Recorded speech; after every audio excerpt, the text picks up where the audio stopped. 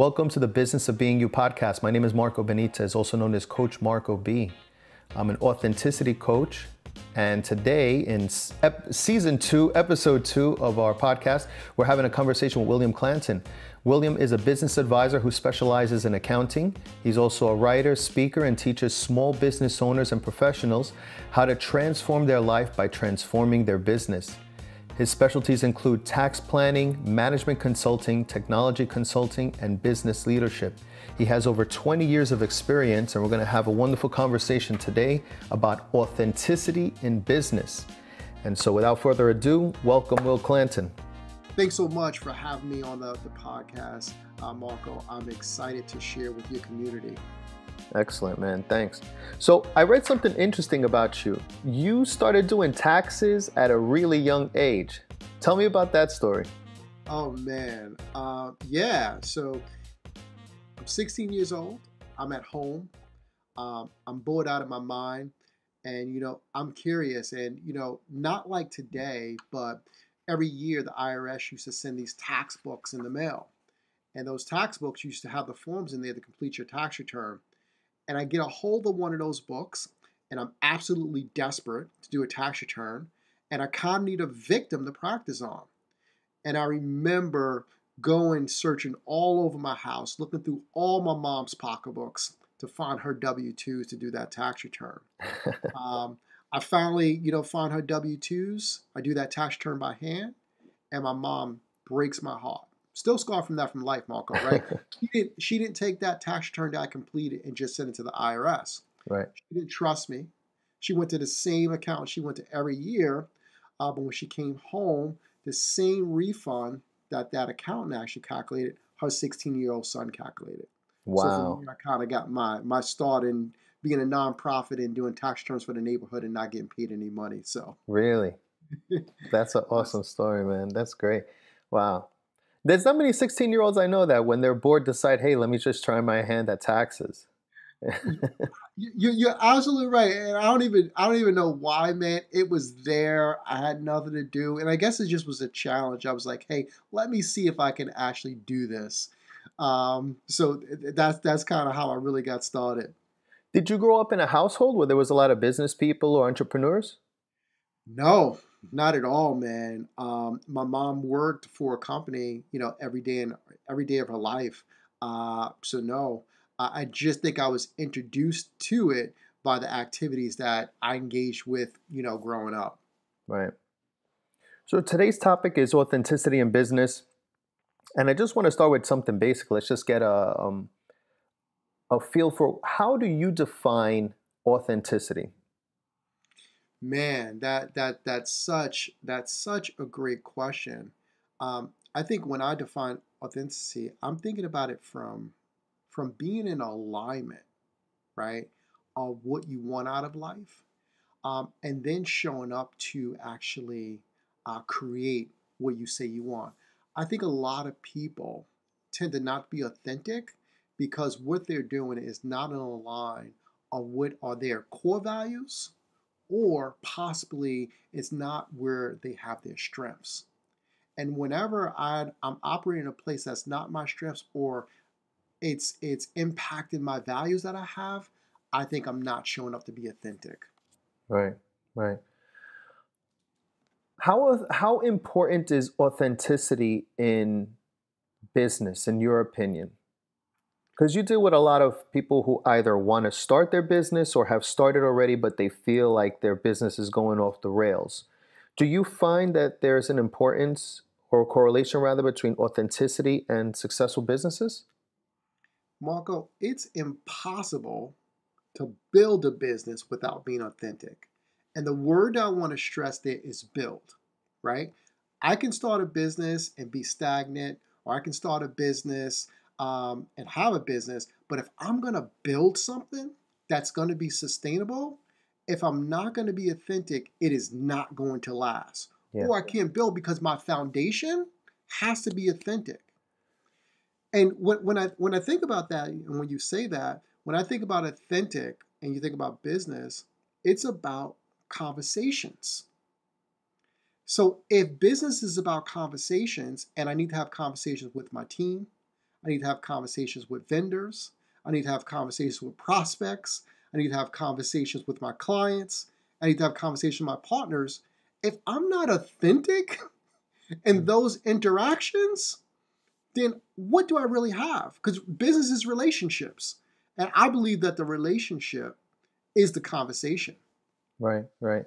Yeah, and I would agree with what you said. I think the one word that I would add to what you said is thriving, because you can start a business without Yes. authenticity. But if you want a thriving business, if you want it to last, I agree, it is impossible. I don't have a business background. My background was in medicine, Mhm. and I had just a couple of really good ideas that I ran with, and they became businesses, and I made some money on them. My heart was not into them after a while. They became very logical, very mental choices. I would rationalize it. This Yeah. makes sense. I can do this. I can repeat this process, and I can continue to generate income. But it's the passion and the authenticity I find that give you the staying power.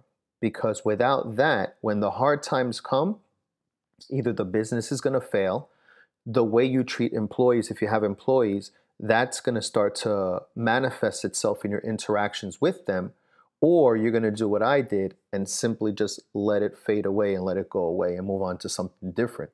But businesses oftentimes are an extension, a manifestation, a different expression of who we are. And that's one of the things that I speak with people about when they're small business owners and they want to speak with me about authenticity.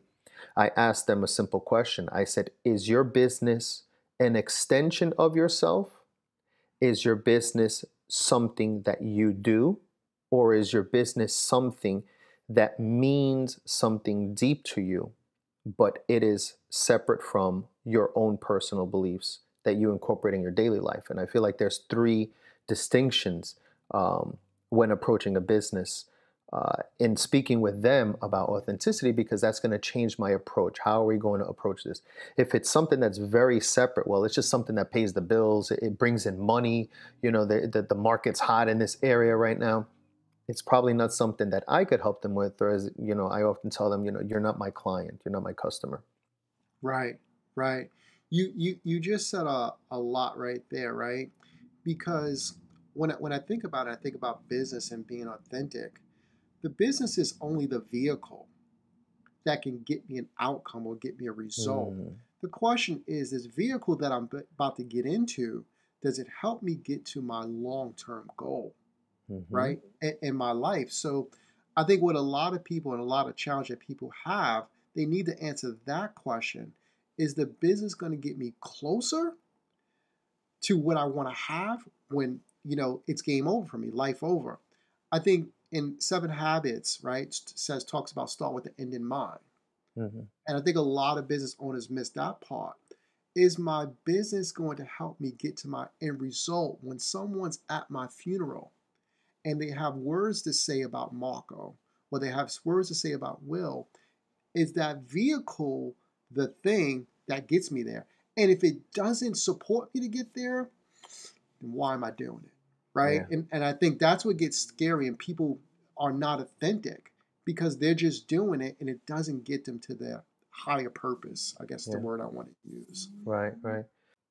It's a big deal when you have an idea and you want to bring it into the physical realm, so to speak. It's a big deal when you have an idea and you want to share it with someone else and then ask them for money for what it is that you're sharing. It's scary because there's sometimes, at least for myself, my experiences in business, it's scary because the question comes up, will they want what I have to offer? Is it good enough? And we've spoken in the past, in times that we were in groups together, about this concept of a gremlin, the I'm not good enough concept. And so I think a lot of doubt shows up with, uh, is what I'm offering good enough that someone wants to pay me for it, or at least even wants to hear me out for what I have to offer? And I think we have to actually turn that on its head, right? And say, hey, what is the problem I'm going to solve for this person? And then is my service the best service to actually solve that problem? So starting first on the front end of that is, what is this person experiencing, or what are clients or customers that's similar to me experiencing, and what have I created to bring to the marketplace that gives them value? And I think as long as the value that I'm giving them, the use value that they're getting, is more than the cash value that they need to pay, then Mm. everyone wins. Yeah. The problem is, I think some people go into business and they take money from people, but the value that they get is less than the money that they receive. Right. And that's where we run into challenges at of, hey, is the people willing to pay for my service? In the beginning, it's very difficult to find that balance because many times you get conflicting information or conflicting advice from um, business mentors, resources. They tell you, value your work. You got to get what you're worth. People are going to get used to you being the person that always gives discounts, that never wants to charge you full price because they're always going to give you a break. But then there's other schools of thought or other advice rather that says to you, well, give it away for free. And I think many times for the person that's starting out, that's a little bit of a scary concept and it's difficult to navigate. Do I give a discount because I'm starting out and I want to get them in? But is that going to create a perception that I'm a bargain person, that what I have does not have value? Or do I give it away for free? But what if I run out of ideas? What if I run out of something new to share? Absolutely, right? It's the biggest issue when it comes to pricing, and what you're actually offering, the price for the thing that you're actually selling. So let's take it from a service professional standpoint. I think most service professionals actually struggle with that because they determine their price based upon what they think their time is worth, which is a problem. Whenever I actually establish a price of what I think I'm worth, I'm always going to have problems actually selling something. So I really need to actually establish what I'm actually selling based upon the value that the client's getting. And I need to be able to determine that. And that's a challenge to do in the very beginning. You got to be able to quantify the value that this client's getting to determine what you should actually price it out as. So, segueing from what we're talking about right now, what do you find are the most common mistakes that new business owners make when they're trying to start a business or trying to scale their business?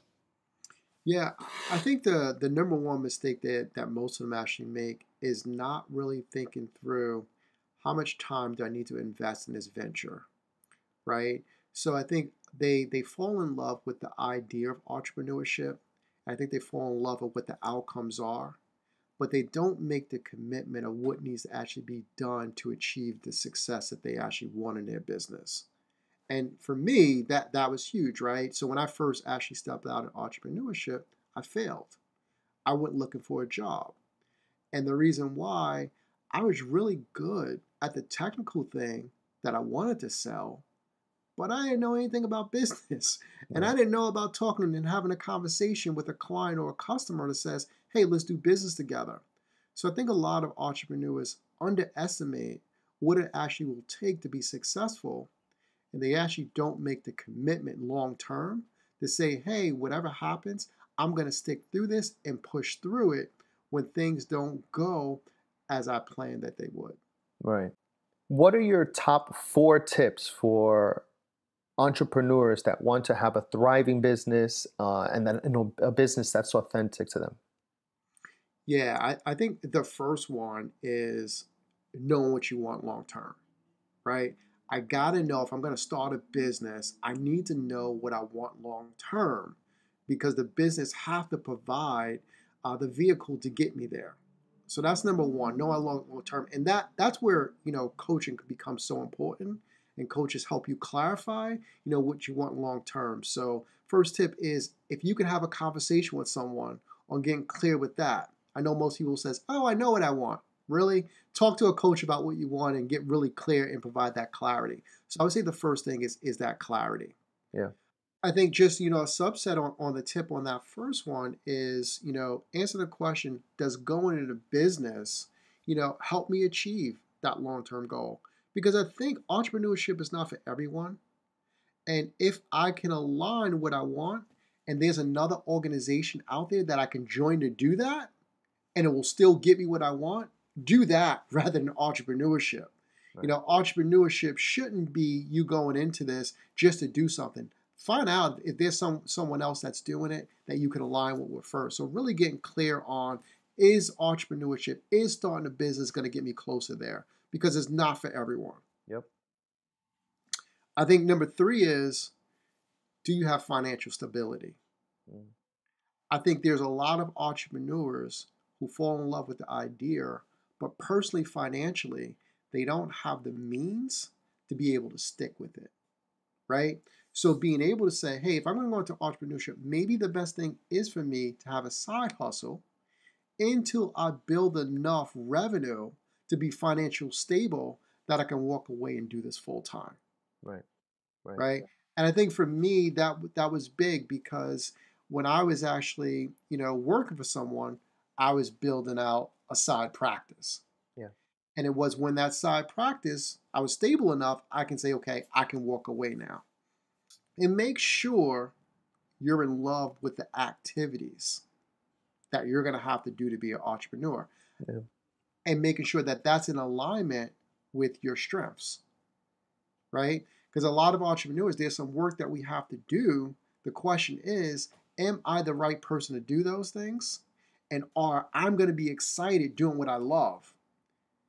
And if I'm not, who do I need to actually surround myself by, a team or other people, other partners, other vendors, to make sure that it's going to be a successful venture?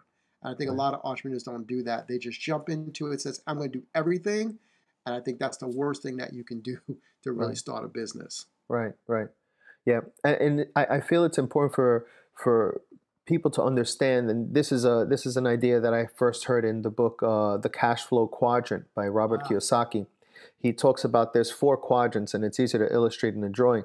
But on the left side of the quadrant, if you're facing it, there's E and S. And on the right side, there's B and I. And the E stands for employee.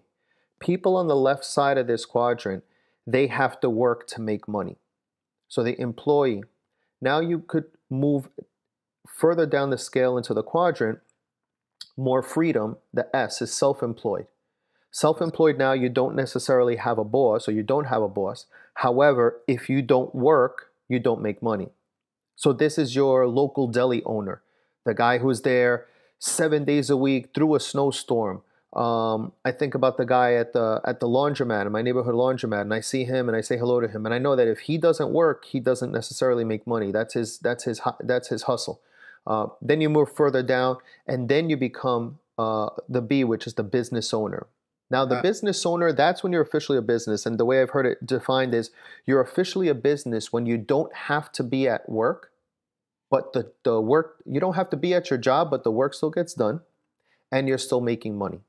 So when you could take a vacation and you have a system running and you're still making money, then you are officially a business. And then the highest level of the cash flow quadrant is the I, which is the investor, where you do nothing and your money just grows, and your money makes you money. I love that. Let's dig into that a little bit, right? So when I'm the person that's an E and I go to the S, here's the challenge with that, Marco. I am the worst boss to myself, because here's something. My boss was smarter than me in some areas when I was an employee. He did it. He was out on his own. He has some experience. I think the challenge is that we think that we're better than our boss in all areas. And I think technically you might be, but there's some business principles that your boss learned that you usually don't pick up on when you first start. Yeah. And then so when I move into that, going out on my own, not being an employee and being self-employed, man, I got to look in the mirror of someone who doesn't have all the answers and attempt to figure that out. So I can be the worst boss to myself, because now there's no one holding me accountable, right? Yeah. If I don't want to get up and go to work, Marco, guess what? I work from home. Yep. And if I want to sleep till 11 a.m., there's no boss calling me saying, are you coming to work today? Yep. Or, you know what I mean? So there's a different animal that begins to play out going from that E to S. Yeah. Discipline. Discipline is key in that moment. If you do not have discipline, you will fail. Totally agree. You know, I do think there's some educational moments that I'm learning when I'm actually failing, but some people do get off the bus. Yeah. And I think that's, you know, that's the failure when, and I'll speak personally of myself, you know, my first round out in entrepreneurship, I failed. Why did I fail? I failed because when I went out and started a business, I fell in love with the idea. I wasn't financially stable and I didn't know how to get the next client. So what did that cause me to do? I went from the E to the S and went back to the E because I need to go get a job because I wasn't supporting my family. Yeah. The truth is, when I stepped out, I wasn't being authentic to myself and really beginning to understand what I didn't know. Right. And I think that happens a lot with people in entrepreneurship. We don't know what we don't know. And instead of getting support that we need to be successful, we throw in the towel and quit and go back to what we know, which is being an employee. I think it's important to recognize, to acknowledge that more people than we realize want to start their own business. Absolutely. And it's their commitment to their family, to the people that matter to them, that cause them to either let go of that desire, that dream, that calling, which is even bigger than all of the other ones, because they want to be present for those that matter most to them. And I think it's these people that have probably some of the greatest ideas, some of the greatest contributions to humanity within them. But there's an immense challenge in making that transition. Marco, my goodness, right? So think about this. Let's paint a picture for a second. This person that you talk about that has this idea, it can be the best idea. It can be the most brilliant. It can be life-changing to the world, let's just say. But when I actually go home for the people that I love, my wife is thinking about our financial stability. And she's in my ear like, you need to get a job. Marco, you need to go and get a job. This idea of entrepreneurship that you have, throw in a towel. One, she doesn't see the vision that you have in your head, right? It is this dream. It's this thing that you could have saw, right? You could envision, you could have saw it, but she's not actually locked in. And that's conflict. So now when I go home every day, my wife is telling me to get a job, I'm in conflict.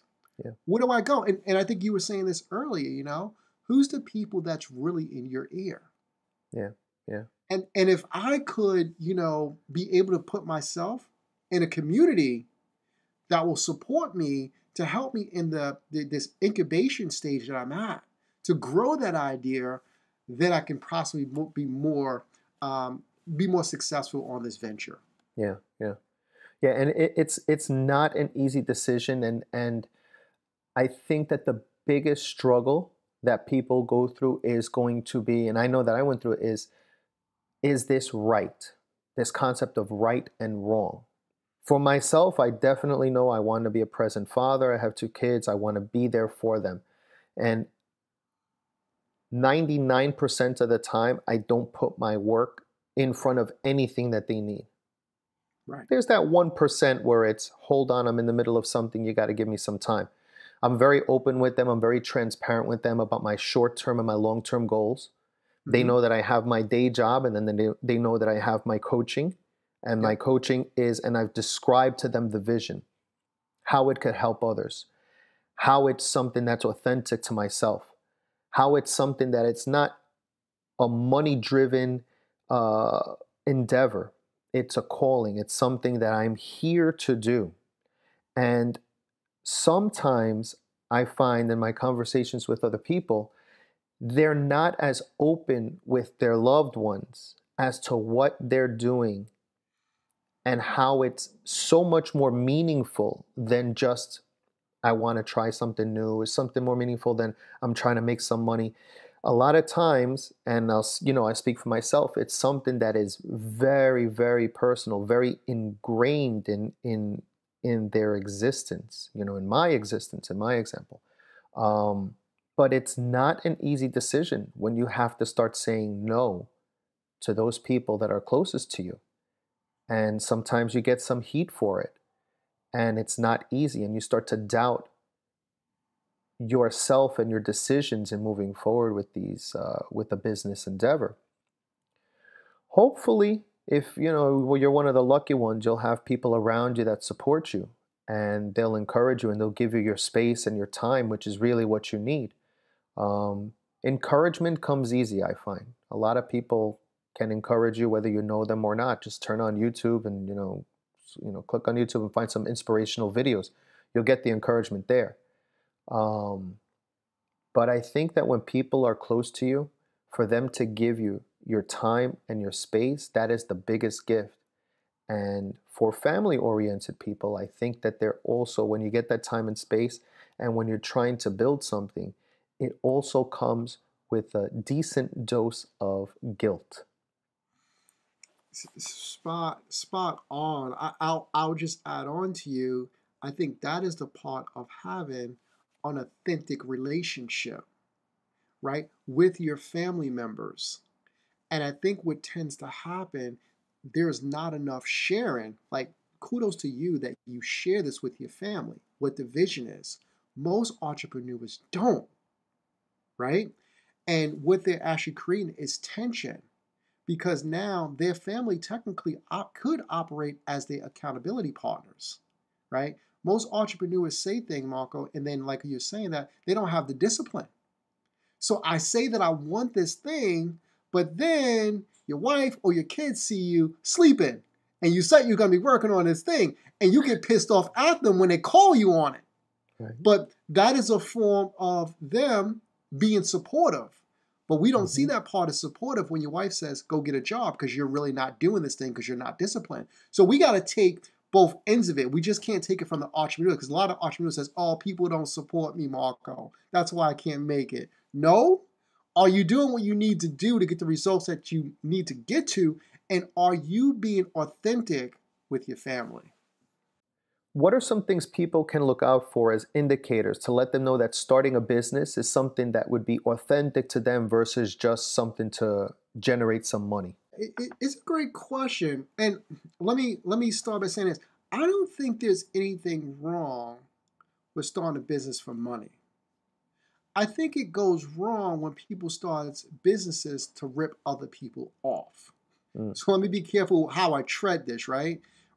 If I have something that's of value, right, it may not technically be my higher purpose, but if I'm exchanging with you and the value that you pay me, which is $5, and you get $20 of value, I think that's okay if I'm making money, right? I may not be doing something that I'm called to do, but I think that's okay. I think the problem comes in when I'm taking, Marco, $100 from you and you're only getting $5 of value, right? Yeah. That's where it becomes a problem, because I think also in business you evolve, right? And as I go down this road of actually building a business, I begin to see a higher purpose that I think you don't see until you look back and reflect. Because I think the entrepreneur journey brings you down a pathway that you can begin to understand what your purpose is if you're paying attention to the journey. Right. And I say that from the extent, like when I first stepped out to start my business, I just wanted to make some money. Yeah. Right? I say, hey, you know what? Let me go into business and let me do work. I'm doing tax return work. People are getting value. They're getting their taxes done, which was good at that point in time. But now the place where I'm really at, it's about changing people's lives. Yeah. And I believe entrepreneurship can actually do that, because what? I've seen where I've come from to where I'm at now, and the freedom that entrepreneurship provides, that I'm like, got it. I need to help people build a business so that they can change their lives and support their loved ones and leave a legacy for them. Now, that wasn't the vision when I first started, but I think when you begin to step out and you take steps, you begin to get new clues that point you into the right direction where you need to actually go. Yeah, yeah, very true. Are there any wrong reasons that you find that people go into business? Wrong reasons. I think the wrong reasons that people start business is that I'm pissed off at my boss and I want to actually start a business to get back at him. Competing. Right, I'm competing, right? Or is that, I'm going to business because someone told me that I couldn't make it. So I'm going to prove them wrong.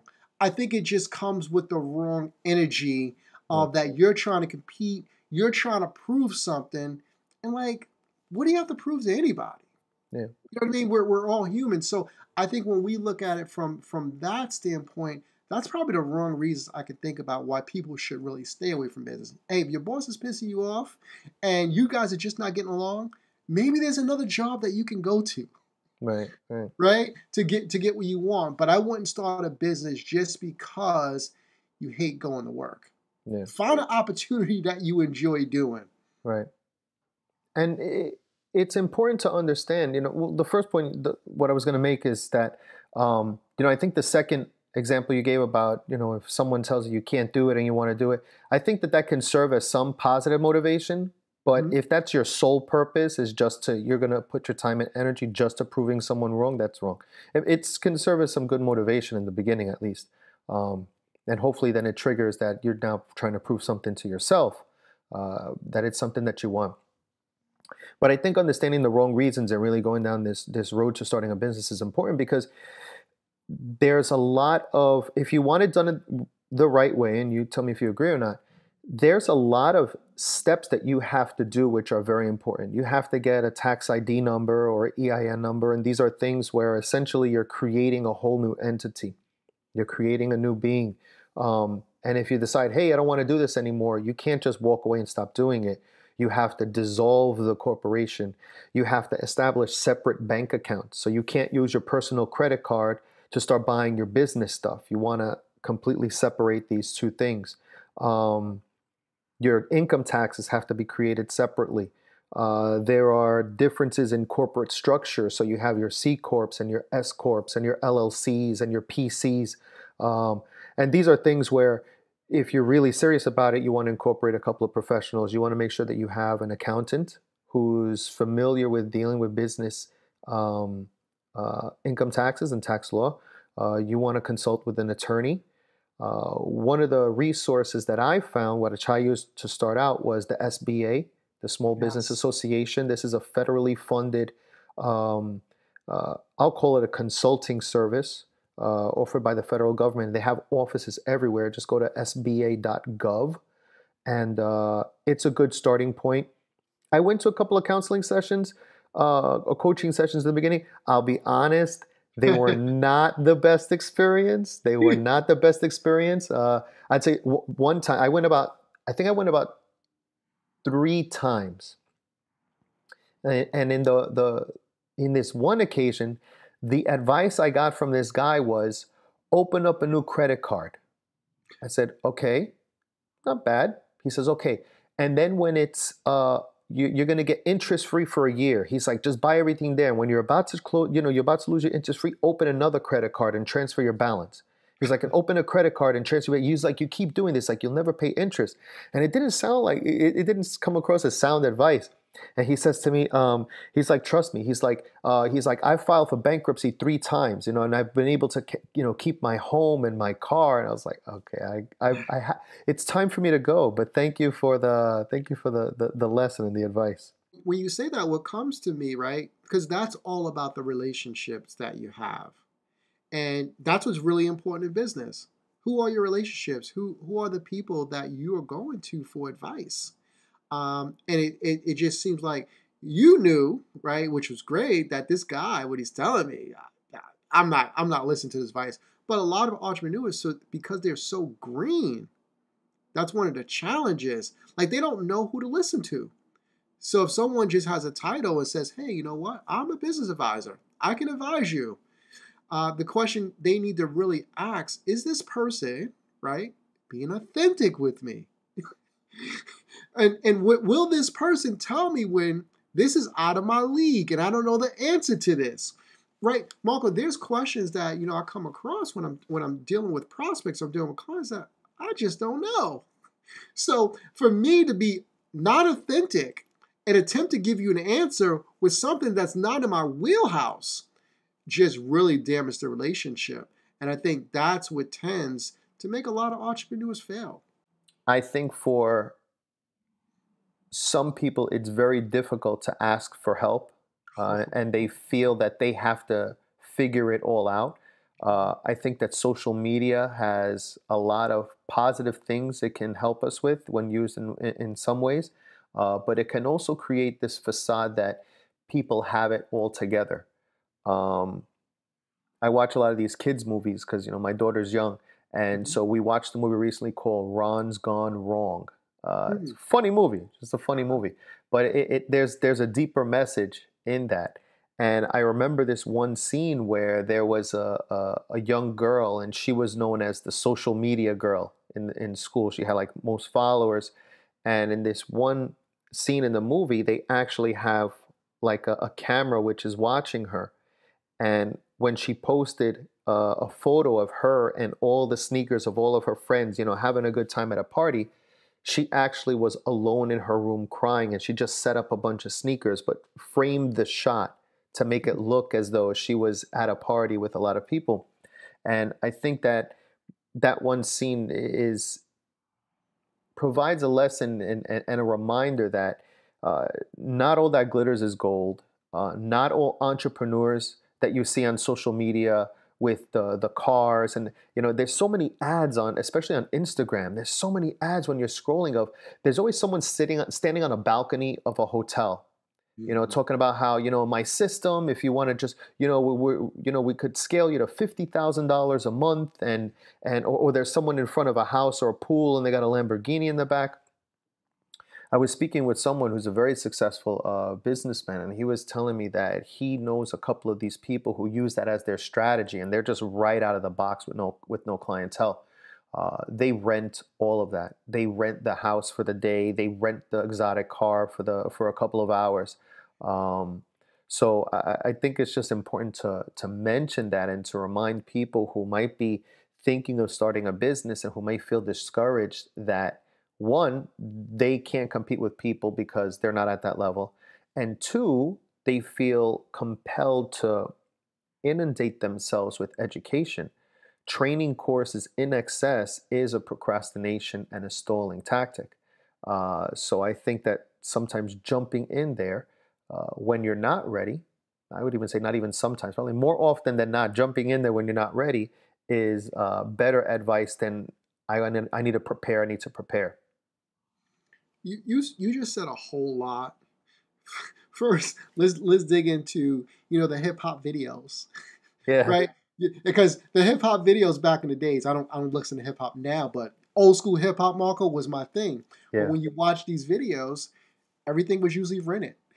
The yeah, chains that they had on, right? yeah, The diamonds that they were showing. And to the outside, it's like, wow, I want to get that. That's what success means. And I think that's what we have now with social media, right? I can go and rent my outfits and look successful, but am I really successful? I think a lot of entrepreneurs get caught up with the shiny object, hmm, right? And what they can see. But I don't think that's what success is. I think people have to look back and says, what is it that I really want? And am I getting closer to it? And social media is a big issue. And then on your second point that you just hit on, Marco, just in terms of execution, right? I could take every course, read every book, and have the head knowledge to do it.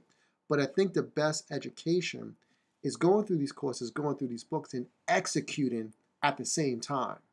Because now I'm actually really creating that and not waiting like, oh, I'm going to start this when I finish this book. How about start it while you're going through the book and the practical tips that you're getting, executing those things now? I think that gives the most value. right, right. And I find it interesting that people call their business their baby because when you have Oh a man, Marco, wait, stop, hold on. when you Ah, have a business baby, and baby. when you have a baby, you are never 100% ready. You could read all the parenting books you want. You ain't never going to be ready. You could get advice from your elders. I got advice from parents, from grandparents, from friends with kids who had babies before me. And when you have a baby, man, let me tell you, it's a whole other ball game. Yeah, and when you think about it, right, that that baby that you have, Margo, and the baby that I have, we actually treat them differently. We don't actually treat them the same. And And we I think raise them with we can raise them with different values too. exactly, we raise them with different values, but then we go to look to gurus and says that this is the way that it's supposed to be. That's not authentic, Yeah. right? If I'm really raising this baby, I need to raise them based upon who the child is. And I think a lot of entrepreneurs miss that. They're trying to raise their baby based upon the way your business is, Marco, Yeah. or the guy on social media. But if I'm really going to raise a baby, which is custom to me, then I got to really think about what I'm good at, how I operate, what's best for me, and not what's best for your baby. I would love to parent your baby, Marco. It's easy. To parent your baby is very easy. I can tell you all day what to do, Marco. Marco, why'd you let your kid stay up to 9 o'clock at night? Marco, why'd you let your kid go to school with those clothes on? It's easy for me from the sidelines to tell you to do with your baby. But when it comes to my baby, the stuff I'm telling you, Marco, is very hard for me to implement. Yeah, I feel we could expand that baby analogy a lot more. Because the baby, when you think about the baby, right? And because I love what you said about that, is that some people, right, they want to be the overprotective parent with the baby. Oh. And they don't want to let the baby go as the baby grows. Right. Right? So the baby now wants to go to the club, Marco, and you're against them actually partying. So you'll be overprotective, like, you're not going anywhere. You're going to stay in this house and stay in this room. But when I hold on to everything in my business, it really can't grow. Yep. So if you don't let that child go out to experience life for themselves, they can't expand you. And it's the same thing with your business. Right. When I'm holding on so tight, it means that I'm really not allowing the other people that's connected to this business so that I can actually grow and develop and go to another level. Because I'm still treating them as I need to give them milk. Yeah. The business equivalent to that is having difficulty with delegation, with hiring help. There's the whole concept of, if I don't do it myself, it's never going to get done right. It may get done differently, but is different wrong. Right. Is different wrong. And I think entrepreneurs are looking for a straight, narrow way. This is how you do it, and don't actually make any changes. That's what really entrepreneurs want. Who said they want to come to somebody, and this is funny, Marco. They want to come to me and say, "Just give me the plan that's going to work." Really? Exactly. Really? I can give you the plan if you were exactly like me. And you had the same gifts I had, if you have the same values that I have, yes, I can give you that plan, because all you're going to be is a duplicate of me. You're not going to be as good, because I don't think you're ever going to be the same as me. Me and you are always going to be different. Right. And I think that's the challenge. Entrepreneurs want something that says, hey, something in a box. Give me a business in a box that I can operate. And I think that's good for franchises, but if you build in something from scratch, it's a total different world. Yeah. And for people of faith, they can relate to that as well, because there's this idea of asking God or the universe for something. Just tell me what you want me to do. I know I've prayed that many a time. Just tell me what you want me to do. Come to me in a dream. And then I wake up, every single night for a month, like I haven't dreamt in a month. I close my eyes and I'm awake. But I think it's the same concept, when you look at it from a person of faith, where it's like, just tell me what to do. And, I think that the higher power tells us, I'm not telling you how to do anything. Just follow the journey. Just know that I'm there with you, along the path, along the way. You're messing with people right now, because there's so many people that might listen to this podcast and say, I'm still waiting for a sign. And that sign is probably not going to come. Yeah. I love the The sign is this podcast. If you're hearing this, this is the sign. That's it. This is the sign, because I think a lot of people are waiting for, I want to use this word correctly, confirmation. They're waiting for a confirmation, or for someone that says, this is your calling. Mm-hmm. I saw it in a dream, and God spoke to me. I know this is the way I'm supposed to go. And I want to say this. Some people do get that. Yeah. But for most of us, we don't. Yeah. Yeah. Yeah. So it's a critical line, but I don't think we should actually wait for a sign. I Yeah. think we should make progress and look at the feedback that we're getting and make adjustments. Yeah. It's not faith if you know the outcome. Come on, Marco. Stop messing with these people, man. You're so right. It's not faith, but we don't want to be in faith. But Yeah. we want to say that, oh, we have it. Will Clanton, man, got into some stuff today. Man, yes. This is good stuff, man. And, the ultimate goal for myself, my intention with this podcast is to inspire people to take action on the ideas that they have, to understand that their authentic selves, their unique qualities and traits, their secret sauce is exactly what they need in order to live their happiest version of their life. And also to give people new perspectives that there's businesses that can be made out there. There's hobbies that can be pursued. There's passions that should be realized and made into to reality. And it doesn't have to be one thing, and that's one of the things that I struggled with in the beginning with sharing this concept of authenticity, because I couldn't find one way to continue to present it. And it was so simple, but I could not see it until later, that it's in the different facets, the different manifestations of authenticity that you will find that common thread, and that we are all in the same journey, having different experiences, yet in the same place. So that's always been the goal with the podcast. And I think that this conversation and all the information that you shared and your insights, I think it definitely is going to serve to inspire some people. And for those people who are waiting for the sign, like I said, this is that sign. Just pull the trigger, just go and pursue your dreams. And it's never going to come out right the first time. And whoever's listening to this or watching this, you have no idea the mistakes that we made during this recording, which I had edited out. Right, it is our secret. Right. which is life, right? We wish that we could edit the other stuff, but who cares, right? Yeah. Just move forward, make progress. You're gonna make mistakes, right? Like when you were riding your bike when you were younger, you fell off the first few times. What'd you do? You wouldn't. Hopefully, you didn't get the alcohol, right? Yeah. Hopefully, it was peroxide that you got. Put some peroxide on that. You put a Band-Aid, and you got back on that bike. Yeah.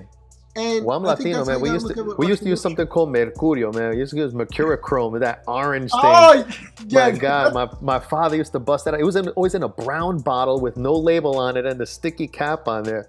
And after a while, I just believed it, like, I got a cut. Let me get the mercurio. And so you grab and just rub it on there. Listen, man. I've been practicing medicine for going on 16 years. I still don't know what's in that thing. Never bothered to look it up, man. Right. You just throw it on there because that's what you it. That's it, man. I don't even know where to find it. I don't even know if they still make it. Who knows if that was toxic? We did a lot of toxic stuff. I had a lot of toxic remedies back then. Right. Will, how can people follow you? How can they get in contact with you if they want some business coaching, business consulting, tax advice, anything relating to what we discussed? How can they reach out to you? How can they find you? Yeah, just go to my website. It's Will Clanton, my name, WILLCLANTON.com.